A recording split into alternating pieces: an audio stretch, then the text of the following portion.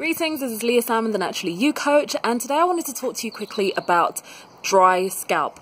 Now, as a young black girl growing up, I experienced dry scalp for about 6 years when I was a teenager, and probably a little bit into my early 20s as well. And I was truly convinced that the remedy for dry scalp, so dry scalp is literally when you part your hair and you look at your scalp, it's almost always covered with dry flakes. And this is not just because you have dandruff, maybe you haven't washed your hair. Like, you could have literally washed your hair yesterday, you could have washed your hair 3 hours ago, and when you check your scalp and it's dry, it's flaky. I was convinced, and I was probably ill-advised by some of my friends and family as well, that I just needed to put more oil on my hair. And one of my sisters, who actually creates her own natural hair care products, said that we can be very heavy-handed when it comes to the oil. And I remember I would just slick on some kind of pomade or some kind of oil, thinking that that was the main problem. And also because I was thinking it's called dry scalp, so if I put oil on it, that must counteract the dryness of my scalp and solve it, and it never did. And that's because your hair having dryness and having dry scalp isn't because you don't have enough oil in your hair. That's not the reason. One of the things that I don't think many of us recognize is that your scalp actually naturally produces an oil called sebum. And if you are well hydrated enough and you're taking in enough essential fatty acids, your body produces enough sebum to keep your scalp from becoming dry and producing those flakes.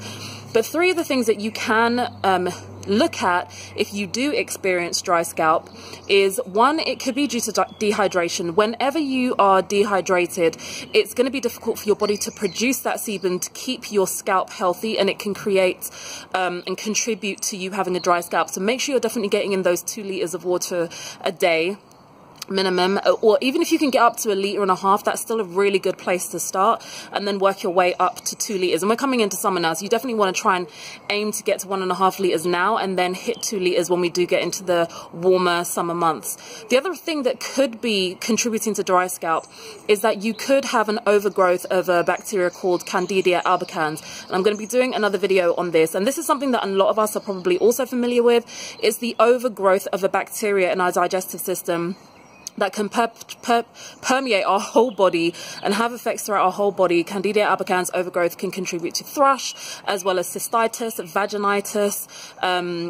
It can cause fuzzy thinking. It can contribute to so many different things throughout our body, but it can also contribute to you having a dry, flaky scalp. So you want to make sure that you are getting in enough probiotics, whether that's fermented food that you make yourself or a good supplement. The one that I recommend is either Simprove, which is the one that you keep in the fridge, or BioCult, which is a little bit easier to take. It's a capsule. It's a live culture capsule that you can keep in the cupboard, and it stays quite active even though it's encapsulated. You want to make sure you're also getting in enough fiber, all of those, and keeping your immune system prepped as well. All of those three things are going to help you with the potential candida overgrowth that could be contributing to the dry scalp that you're experiencing. But one of the biggest things that causes dry scalp is simply what we put on our hair. It's what we wash our hair with. And a lot of the commercial shampoos that we're using, especially the ones that are fragranced or the kind of lower quality, lower cost ones, tend to have a lot of chemicals in them. And a lot of those chemicals, they may leave your hair smelling like roses, but they also leave a chemical residue on your hair and on your scalp. And remember, our scalp is really absorbent, so all the chemicals that we find in our skincare products, in our cosmetic products, and in our shampoos and conditioners, our body is actually absorbing those, and they're going into our body, into our bloodstream through our scalp.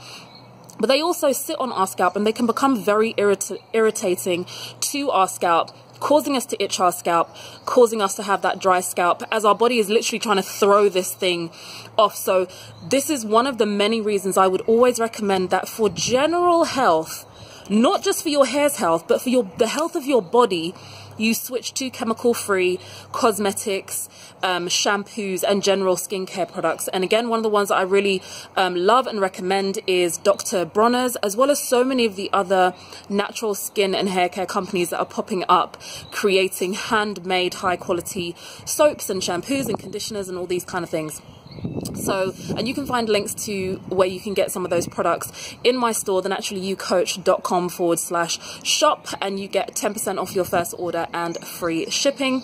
So if you do have dry scalp like I did, please don't just go and grab the tub of Dax. I used to use the green Dax. I saw someone put up a meme the other day and it was like, if you're a child of the 80s, which one of these hair creams did you use? I used Dax. I used Dax like it was going out of fashion. I started on the green Dax. Then someone hipped me to the black Dax, and because it smelled so chemical, it smelled so strong, I'm like, wow, this thing must really be working on my hair. But then someone also introduced me to Ultra Sheen, so I used Ultra Sheen for a little while as well. Those are the ones I used to use. But if you do have dry scalp, please don't just pile a load of stuff on your scalp, because that's not going to help. It could also make things worse. Switch to a natural shampoo, make sure you're well hydrated, and just consider that it could be that Candida albicans overgrowth. I hope you found this video useful. If you have, please like and share, comment below, subscribe to my channel, follow the page so you can keep up to date when I put up new videos. You can also find me on my website, thenaturallyyoucoach.com. I look forward to speaking to you and seeing you soon. Take care and stay healthy.